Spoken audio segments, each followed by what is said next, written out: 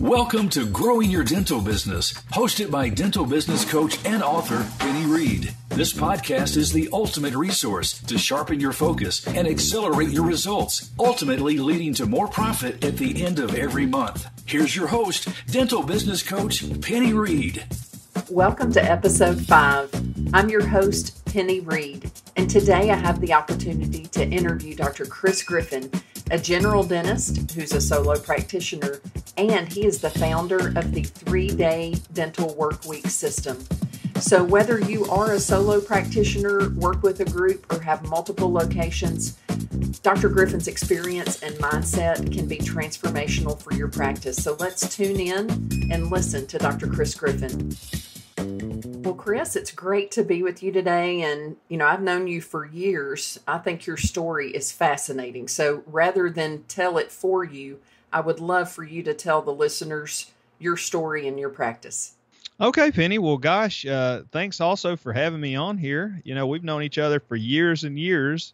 And I guess to some degree, you might be part of this backstory, actually, because you were there, a long time ago as part of my practice life. And so really what happened is, just like most folks, they get out of dental school. So I got out of dental school and I went into practice as an associate with my longtime family doctor. And I was super excited about that. I thought the guy was the greatest guy in the world. And I just could not wait to be a part of his practice and someday buy into his practice, And so I come out of school, I start working. I don't know, 10, 11 months into my 1-year contract, it occurs to me that we're just not going to work out as partners. It's just not going to happen. And so, how it gets kind of ugly, and we had a split there after a year. And so I guess 1 year out of school, and this is 1999, on June the 30th, I have no job. I'm completely unemployed. My wife is 3 months pregnant with our first child. And you know how that goes. It's just one of those things where that's the bottom of the barrel feeling. And I remember I was sitting on the kitchen floor of my old house. I even remember how the tile felt. It was kind of a cold feeling. I'm calling all these friends of mine and local dentists and asking, hey, you need an associate? Hey, you need an associate? And I'm getting nowhere. I live out in the boondocks, right? I live in Ripley, Mississippi. There's just nobody here. And nobody within real good driving distance either. Now, I had some opportunities. I could have gone back to Memphis, where I went to college, and I could have worked there, certainly. Had an option to go work in Nashville. I could have gone to Jackson, Tennessee, and worked. But, my wife's pregnant with her first child. Her whole family lives here. My whole family lives here. You know how that works with child support, and so we wanted to be close to our families as we're raising our kids. And so, you know what? I just said, I just guess I'm just going to hang my shingle and get to work. And so I purchased some land. It took me till July the 1st to actually purchase a property with a house and an acre of land. And my dad, my grandpa, and me, we went to work clearing the land. And by September 1st, 1999, I saw my first patient. And it was October the 31st before I took my first paycheck. It's weird. It's on Halloween. And gosh, from there, that we were off and running from that point, and things went really good. And then I made some bad decisions. I had gone out to LVI, and I had bought into the fact that I could come back and I could be a cosmetic dentist in Ripley, Mississippi. Now, LVI is a wonderful place. I really enjoyed my time there. I would go back. I learned so much about porcelain and all that stuff. It was really amazing. Love Bill Dickerson. But I tried to be a cosmetic only dentist here in Ripley, Mississippi. And then it didn't work. And I thought, gosh, I'm going to go, maybe I need to learn more institutional learning stuff. So I went to all the big institutes. I'm throwing out $25,000 checks left and right, trying to have a cosmetic only practice. And it just was not working out. And so, I really hit rock bottom somewhere in the early part of 2000, and Penny was there to help pick me up a little bit as I tried to rebuild stuff. So she certainly helped me start regrowing the regular old dentistry side of the practice, try to get my name back in the community as a guy who was an okay guy that was, just come for your family dentist. And so we used a ton of her strategies back then to get going. But I will tell you that as time went on, I kind of was feeling burned out. I was thinking, is this really what I want to do? Because I was working a lot. I was working to rebuild my practice. I was working, I don't know, at one point 5.5 days a week, and of course then went to 5 days a week, then 4.5, and I settled on 4 days a week for a long time. But I was working really hard those 4 days a week, and our practice was doing great. By I guess industry standards, if you just looked at the numbers, we were good. I'm sure top 1% practice 4 days a week. But I said, you know what number would I just be happy with? And so I still remember I was out. I have a farm, a little town 7 miles from my house now, inherited from my grandfather. And I had planted a bunch of watermelons and pumpkins, that year, like, 2007, I guess.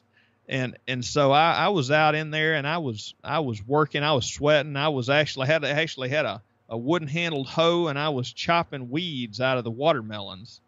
And I was thinking, I know it's a weird thing to be thinking like this, but I was like, man, I could have done so much better getting these weeds out of this watermelon patch if I just had an extra day off work. And I'm just working too much. And so I thought, what amount of money would I be happy with?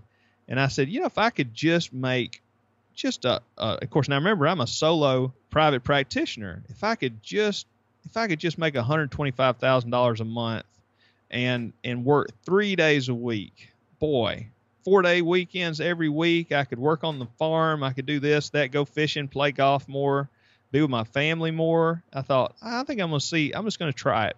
So I tried it. That's the rest of the story. 2008, we started doing 3-day weeks. And there were some stumbling blocks along the way, just like you can imagine, going from 5 days to 3 days. But here we are, 2016, still doing 3-day weeks, still happy as a lark. Now I should be playing golf or fishing, Penny, but I'm on the phone with you here doing this interview. But I can tell you, I would never go back. Well, I'm honored that you're here to share your story. And while you had not planned probably to talk about this, you need to throw somewhere in there that your office burned to the ground. Is that coming up later? I just think that's fascinating to hear, because not only did you face a lot of the usual adversity, let's say, that most dentists face, you got some extra special adversity thrown in there. Well, hey, thanks for bringing that up, by the way. I'm trying to forget about that dark period of my life, Penny. What are friends for? I know. Yeah, that is true. I actually forgot about the flood, 2009, the flood of the century, right? The 400-year flood down here in the South, got my office shut down for a few weeks, that year from the flood. And then 2013, a lightning strike, burned her to the ground. So yeah, we've done that. Now I got to tell you, every time the tornado sirens go off in the spring around here, I get nervous because that's like the only natural disaster we haven't had to face yet. So tell us a little bit about, I know you're a huge advocate for the solo private practitioner, and especially in today's dental economy, that tends to be more and more rare. So why are you such an advocate for the solo practitioner? Dentistry started out, it was just doctors and maybe a staff person. I'm talking like 100 years ago. And maybe a couple of staff people, maybe a person answering the phone, person helping the doctor and the doctor. And I just felt like, that's a really cool way to practice, just with community involvement and, really good one-on-one personal relationships. And the reason that I'm such an advocate for the solo GP is because I actually gave this lecture in Dallas, Texas in 2012. I called the lecture The Coming Storm, and I sort of outlined why that I felt like the solo general practitioner in America was going to be under assault so much in the coming years. And, at that time, corporate dentistry was just kind of poking its head up, and it hadn't become the, 800-pound gorilla juggernaut it is right now. But it was, it was growing every day. It was the fastest growing segment of dentistry, corporate practice. And it seems like today, if you read all the magazines, everybody's telling you the only way you can survive in practice is just to be either a part of a big corporation or part of a gigantic partnership, with multiple doctors, or have multiple locations. In fact, I mean, back after we got to really, we got this down blowing and going 2009-ish. I actually, two of my friends and I actually traveled up to Louisville, Kentucky, and we met with a doctor named Wayne Mortensen because he at that time owned 26 practices in Louisville, Kentucky. And so we had all thought ourselves, well, gosh, everybody's saying you got to have multiple practices to survive. And so maybe that's what we need to do because we're fearful of, we didn't want things to go bad and us be left out in the cold. And we go up there and Dr. Wayne's a great guy, absolutely. And everything he taught was spot on. But I'll never forget the thing that he said to me that really changed my mind about owning multiple practices. I mean, he said, Chris, you got any hobbies? And I said, well, yeah, I like to play golf, like to fish, stuff like that. Like to go to a lot of ball games, have these kids growing up, like to go to their sporting events.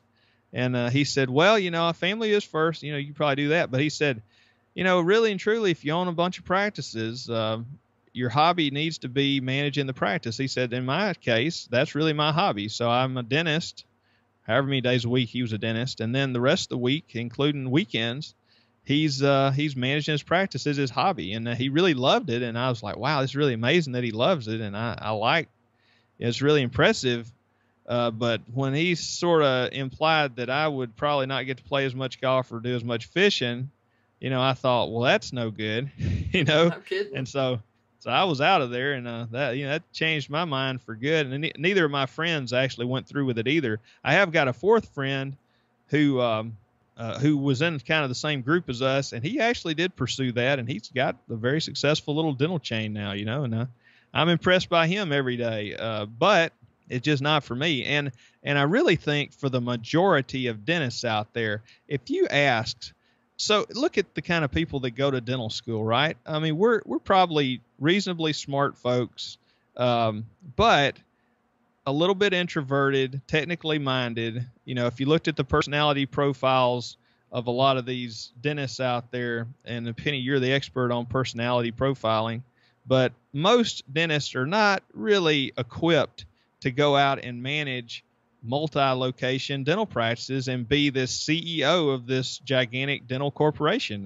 Would you agree with that? Oh, absolutely. That entrepreneurial profile, if more dentists had that, I don't know, I might be your office manager, Chris, or somebody else's. I mean, it's the lack of wanting to manage the people, think about the business side of it, that I think has many dentists struggle, or even if they're not struggling, not truly be able to reach their potential of what they need to be doing to earn a good living and have that work-life balance. So, I think you're showing this is a great point, that there is more than one right answer. There's more than one path. And while, yes, that is a way, and definitely the trend to acquire multiple practices, I love that you are shining a light on what's possible for the solo practitioner, no matter where you are. Because Ripley, Mississippi, if you guys don't know where that is at the end of this podcast, especially once you're not driving your car, if you're in the car, you should look that up. If you look up the word metropolis in the dictionary, probably somewhere later in the definition it says not Ripley, Mississippi. No. It's definitely, we're in the, I guess, middle of flyover country as some of the media thinks of us. We're certainly in the middle of the red states here, just in the middle of nowhere, a town of 6,000 with 6 dentists, by the way. There you amazing. go. If you want a little competition thrown into your small town setting, But I mean, most dentists are just not equipped to be an entrepreneur. It's just not in their bloodstream. Now, they can be a great dentist, and I mean a great dentist, and they could have great interpersonal relationships with people in their community, and they can absolutely be geared for that.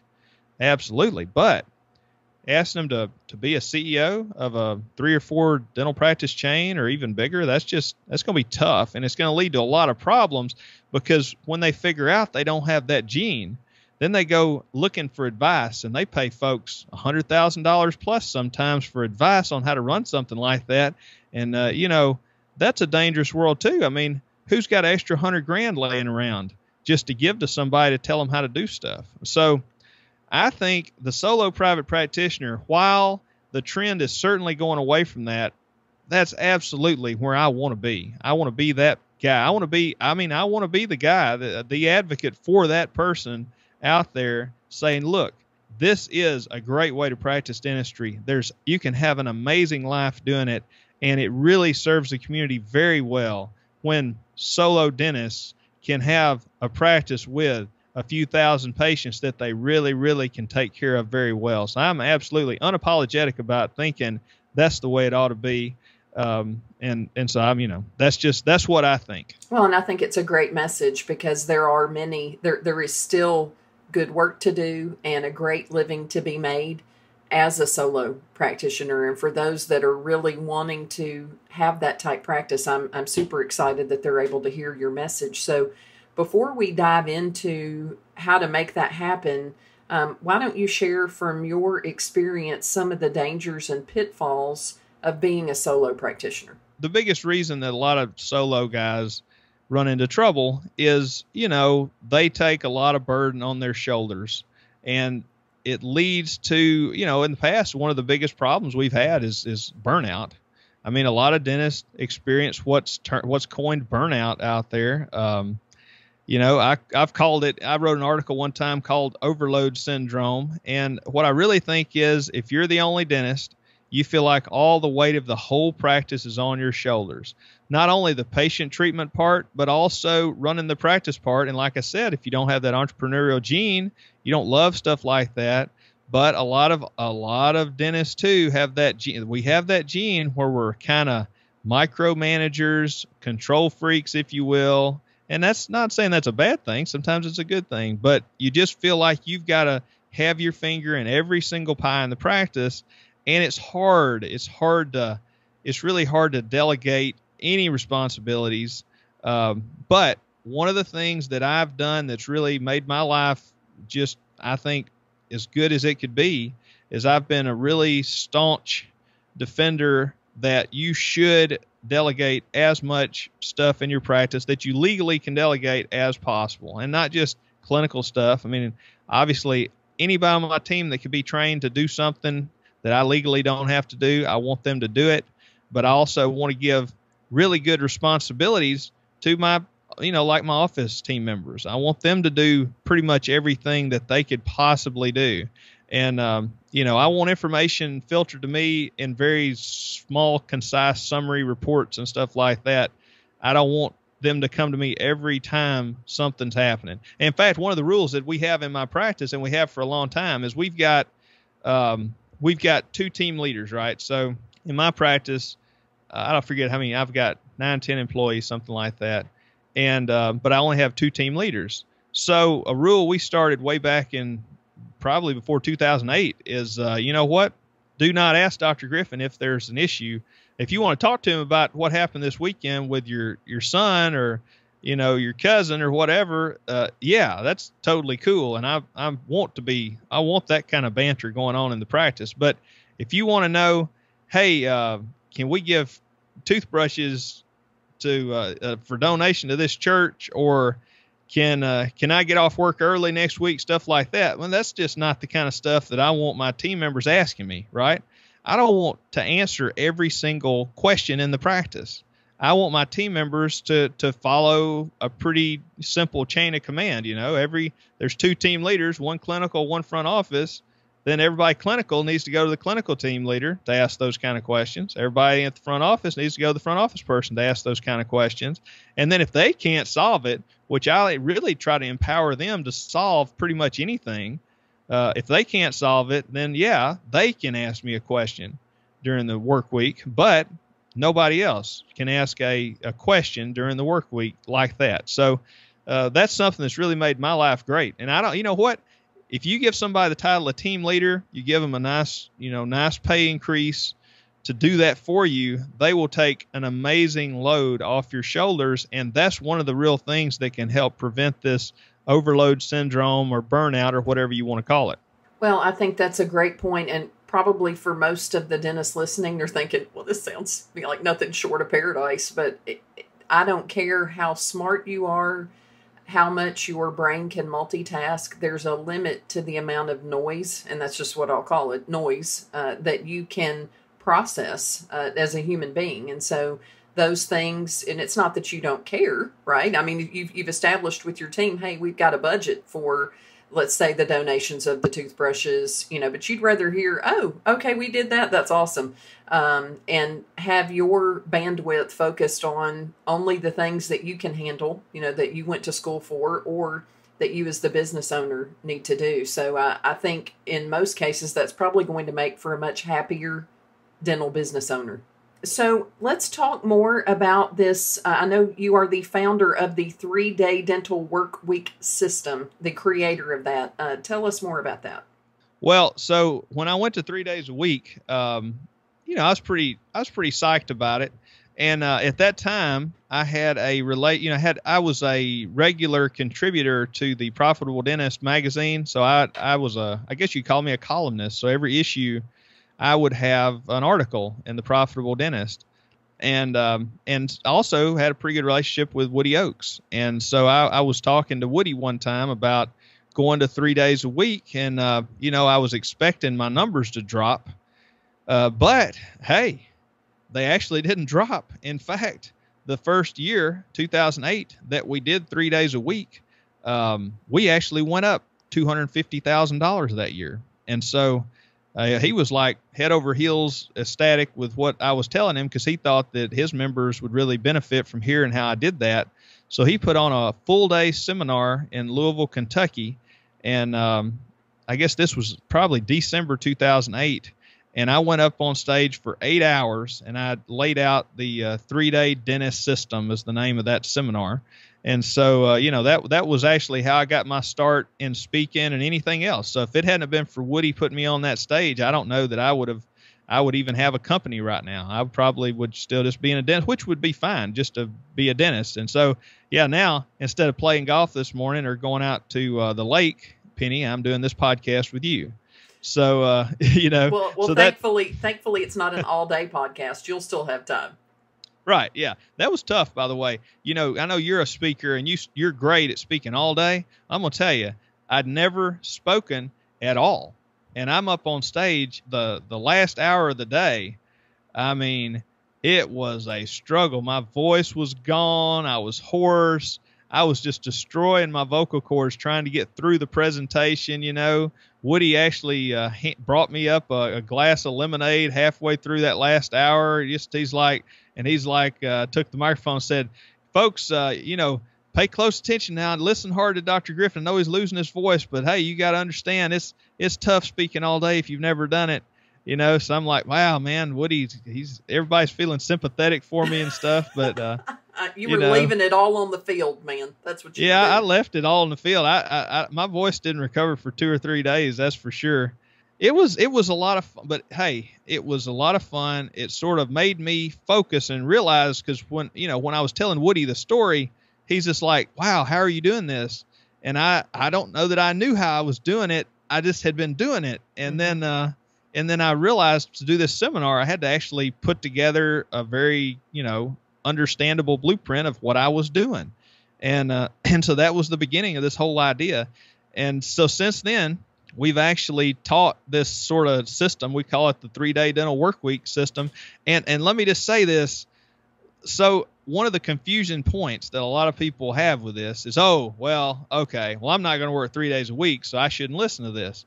Have you ever, Penny, I know you probably have. You've read that book, The 4-Hour Work Week, right? I love The 4-Hour Work Week. Yes. Okay. So Tim Ferriss, a great author, has a great podcast too, by the way. So now, hey, you're in good company. You and Tim Ferriss both have great podcasts. But so Tim has this book, The 4-Hour Work Week, and it's all about how theoretically you could work 4 hours a week and make a great living by doing online business. Anybody that knows Tim Ferriss, I'm pretty sure the dude is not working 4 hours a week. I mean, he's got a podcast. He's on interviews all the time. There's always publishing articles. He's writing books, among other things. And so he's not working 4 hours a week, but it's just an amazing concept. And if you read the book, the jacket of his new book, you'll just see testimonial after testimonial of people that are in there and oh my gosh, the 4-hour work week changed my life. It changed my life. It helped me so much. So it was the concepts and the principles inside that book that helped people not go to a 4-hour week, but it helped them go from a 60-hour week to a 40-hour week, or maybe a 40-hour week to a 30-hour week, or maybe even a 20-hour week. But see, the concept is that, that you improve your life by streamlining your systems. And so that's really the whole principle behind the 3-day dental work week. It's not that I'm saying, hey guys, I work 3 days a week, so you should work 3 days a week. That's great. I think it is amazing if you can go to 3 days a week. I think that's the ideal amount of days to work each week for a dentist, like we are with our personality type. You maybe you're listening to this and you're working currently 5 days a week, or good grief, 5.5 days a week like I used to, and you're just so stressed out and you're getting close to burning out. You just don't know what to do about it.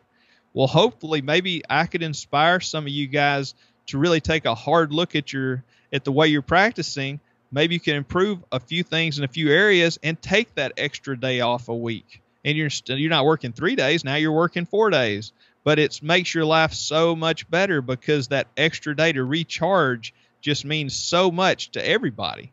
And especially us as dentists out there, who, I'm telling you, Penny, no, I don't care how much the media probably rips on us or whatever and say, oh, they have this cushy lifestyle. You know what?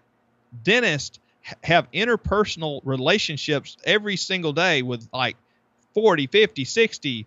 Next week, I've actually got over 70 patients a day on the books each day. Wow. And so I'm actually going to have to, and it's not in my nature to be nice to people, right? I want to be introverted over in the corner. I want to be playing on a computer or writing or something, like reading a book. That's what I want to be doing. But I've actually got to talk to 70 people each day next week, because it's a holiday and the kids are all out of school, and I got to be nice to them, and I got to really care about them, and I got to focus on their treatment plan and try to help them and find ways for them to pay for treatment. And I have to do all those things. And so dentistry is just such a hard profession. We deserve to be rewarded. I'm not going to sit back and say, oh, you're right, we make too much money or whatever. That's ridiculous. We work super hard for what we get. And there's nothing wrong with us finding ways to cut days off our schedule so that we can practice longer into the future. I mean, if you only work 2 or 3 days a week, I say you can practice till you just keel over chairside with the handpiece in your hand, Penny. I really think that. There's no reason why. It's a wonderful profession, and I think if we would all learn how to streamline so we could cut back, it would just make so many things better. So, yes, I mean, that's kind of the whole premise behind the 3-day work week system, and why that I feel like, I think it's great. I think it's ideal, but the whole idea is take the principles and make your life better. Doesn't have to be 3 days, but just make your life better, whatever you do with those principles. Well, and I'm glad that you mentioned, take the principles, take some of the tools, even if the 3-day work week may not be exactly what you're thinking about. But I've also seen a partnership practice where they've adopted this, several examples where the day that they're in the office together is Wednesday. So the practice may be open 5 days a week and they have teams on a rotation, but they figured this out too, so that the individual dentist is only chairside 3 days a week, but the practice, for that particular model is open more. So really, even though your message, I think, is targeted to that solo practitioner, there are definitely things that can be gained that will help, I would say, any practice from an efficiency standpoint, especially after seeing how you guys work. So what would you say are some of the reasons, Chris, why some dentists might be scared of cutting back an extra day each week? Well, I think one of the biggest, the obvious issue, right, is loss of income. I think that a lot of dentists, and we're notorious, just like a lot of professionals, of spending our money before we make it sometimes. And we like toys. And what I think you feel like you work so hard, and you went to school and you sacrificed 4 years of your life, or plus, if you're a specialist, you sacrificed more than 4 years of your life in your prime. You gave that to this profession, and the idea was, if you gave that to this profession in your prime, this profession would pay you back the rest of your lifetime. And so sometimes when you get out there and things aren't quite as easy as you expected, maybe you're not making as much as you thought you would or whatever, and you don't have the money maybe to pay cash for something. Maybe you get a big house, you get a boat or whatever. You buy things that, you feel like, you deserve it. And you maybe buy it before you should have. And next thing you know, you owe the bank a lot of money. And you're like, oh, heck, now I've got all these bank loans. I got student loans probably. And gosh, the guys getting out of school today, the guys and the gals getting out of school right now, they've got gigantic student loans, most of them. And so you got all these loans and you just feel like I can't cut back. I've got to do what I'm doing and pay these loans off and pay this house note off. And now, my spouse and I are getting ready to have a family, got to pay for that. I mean, it's a snowball effect and you just feel like you can't cut back. I'm here to tell you, I've consulted with a lot of practices since 2008, I guess the last 8 years. And I've never consulted with a practice who, maybe at first they said this, but who thought, oh yeah, I couldn't cut any waste out of this. I mean, it's just a fact of life that all dental practices in America, they've just got a lot of wasted time built into the schedule. If they're there 4 days a week, I can assure you there's a full day of not doing anything. Mm-hmm.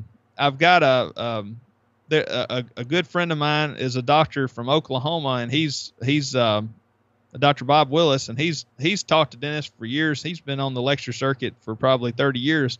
And one of the things that he said that really struck me, and I'll give him credit for this because I didn't think of it, but it is absolutely true, is he'll ask the audience out there to raise their hand. He said, okay, who in here is taking 6 weeks vacation every year?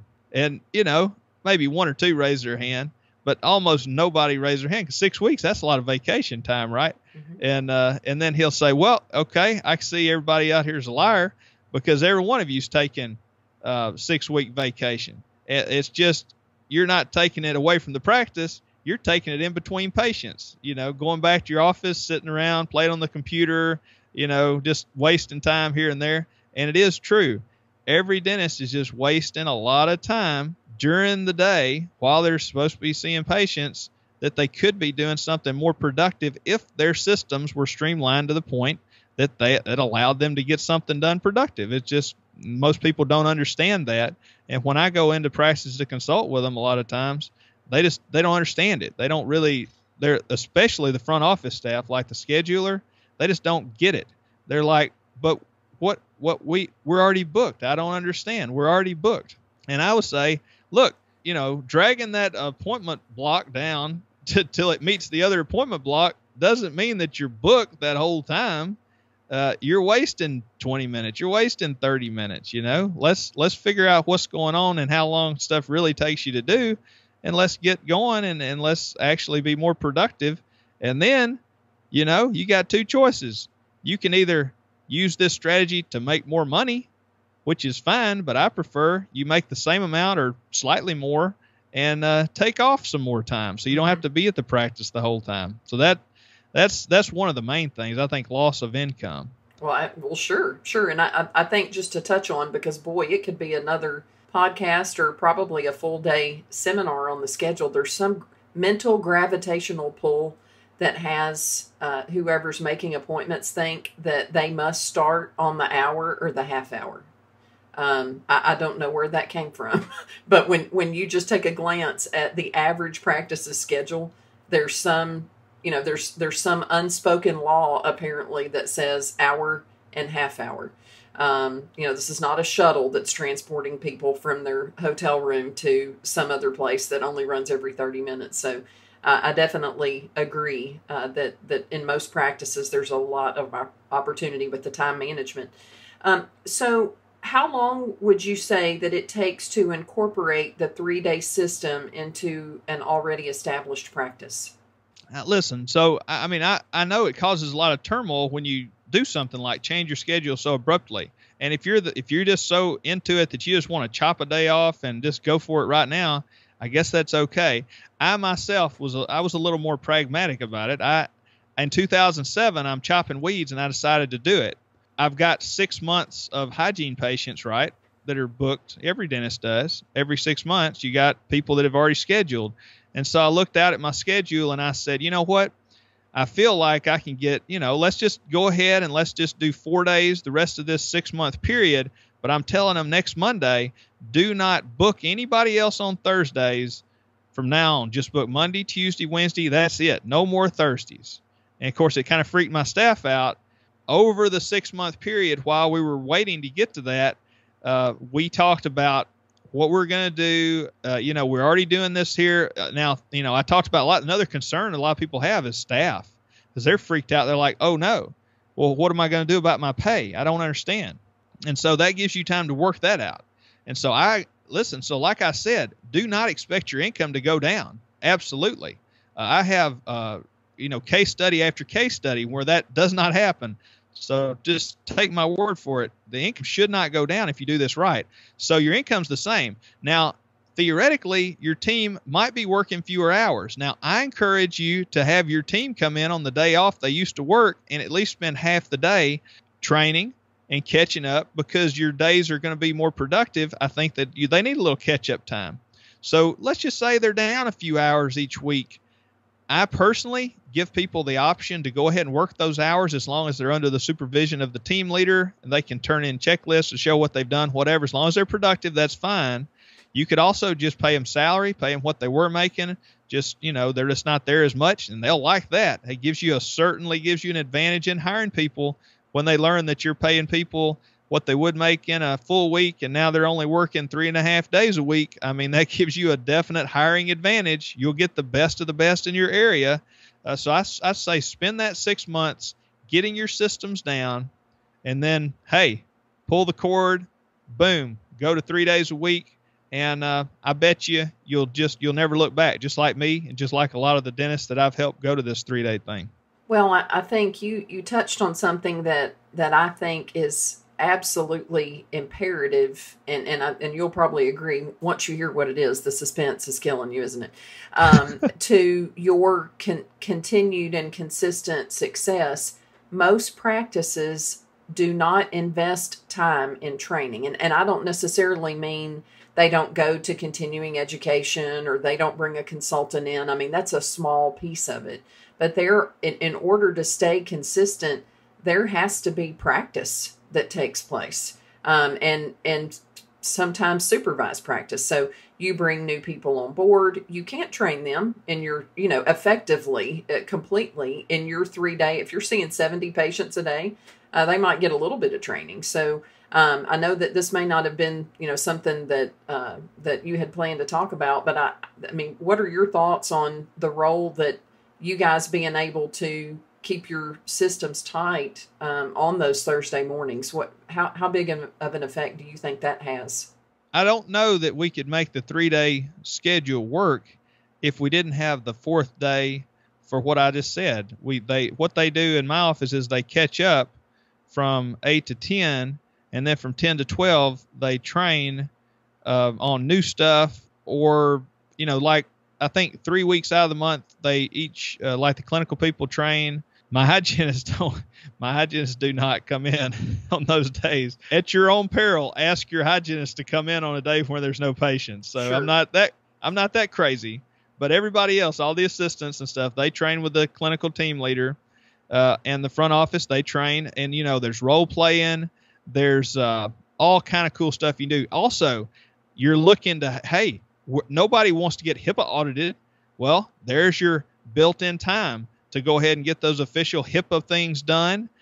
You don't have to pay these companies to do all this expensive stuff. You can just buy the ADA book and go down the list and have the meetings when you're supposed to. Mm-hmm. All this stuff, you can spend those Thursdays, and your team leaders need to be responsible, and that's why you need good team leaders to write out the schedule and to make sure the things that need to get done are getting done, and then just let them roll with it. And I think once a month we have a whole team meeting on those Thursdays instead of just department by department.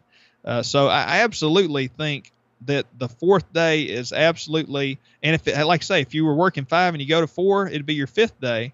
But if they're already working, they come in then half a day, they're going to love the half day off, And the other half a day, that is what's going to give your practice the fuel and the strength to be able to pull off the shorter schedule while still making the same amount of money.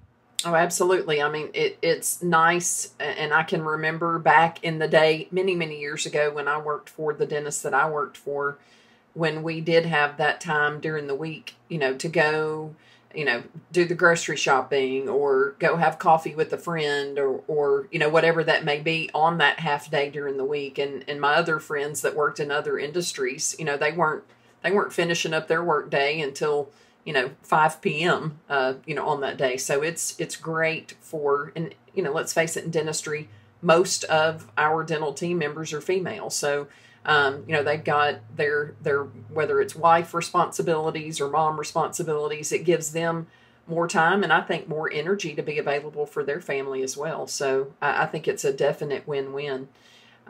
So hopefully you guys that have tuned in today have gleaned some pearls or can go back and look at some of the things that you're doing in your practice. And as far as being able to connect with Dr. Griffin, if you will go to my website, you'll not only be able to download the transcript for today's podcast, there will also be information there on how to reach out to him. And one of the things that I'm super excited about, it's both an honor and I think a privilege to be able to partner with Dr. Griffin on this, is we put together a team growth event that will take place at the beach in the spring of 2017. So that information will be at beachseminar.com. And Chris, what comments would you like to make on that event that we've put together? Well, obviously I'm super excited about it. I used to do a lot of seminars, actually put on a lot of seminars myself, and I took a year off in 2016, kind of recovering from that fire you talked about. It just sort of took a lot of wind out of my sails and stuff. But you know what? That year was enough, and I was so excited to partner with you because if you guys are listening to this podcast, you already know Penny. I mean, she's amazing, high energy person. She's amazing with staff. She's probably the best I've seen at just really getting teams motivated, enthusiastic, and able to produce at a high level. And so you combine that with the systems that I've really, really worked hard on. And my systems were created in an effort to give me more time off, selfishly. But I think my systems are pretty darn streamlined. And so if you take those she's going to take her enthusiasm, combine it with the systems that I've created, and also throw in all the stuff she knows. And I'll be there to throw in all the stuff that I know.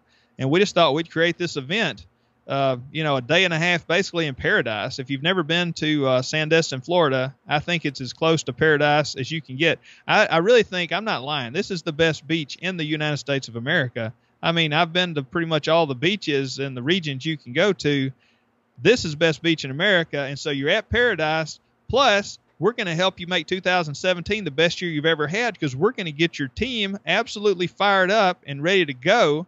So, I mean, I don't know how you can beat this. I mean, it's like, have fun at the beach, have your best year ever. I mean, this is like the best tagline for a seminar ever, Penny. So It is. It's a magical combo. And what else I think is pretty cool is Sandestin, Florida happens to be the place where you and I both did our first full day lectures in front of audiences of hundreds. So it's also kind of like a nostalgic bit there too, but I would agree. My family and I have been going to that beach on vacation for as long as I can remember. It's absolutely gorgeous, and we've already got I think close to 10 offices that are signed up for this. So hopefully we'll create an even better problem and may need to get a bigger room. So if you are interested in that, reach out to us, and we'd love to talk with you about it. Thank you again, Chris, for your time today. I look forward to hearing about what great adventure you went on next, if you caught the biggest fish ever or had a chance to go hunting. But I truly think when you had that dream of going to school to be a dentist and help other people and, make them feel better, that there was also that I'm going to work for myself and this dream that all that hard work would pay off and you would actually have time to do those things. And I think it's awesome to hear how you're keeping that dream alive. And again, I appreciate your time today. Well, thank you so much for having me, Penny. And I'm looking forward to seeing you next spring. Me too. Thanks for listening to Growing Your Dental Business podcast. For more information, transcripts, and resources, please visit us at growingyourdentalbusiness.com.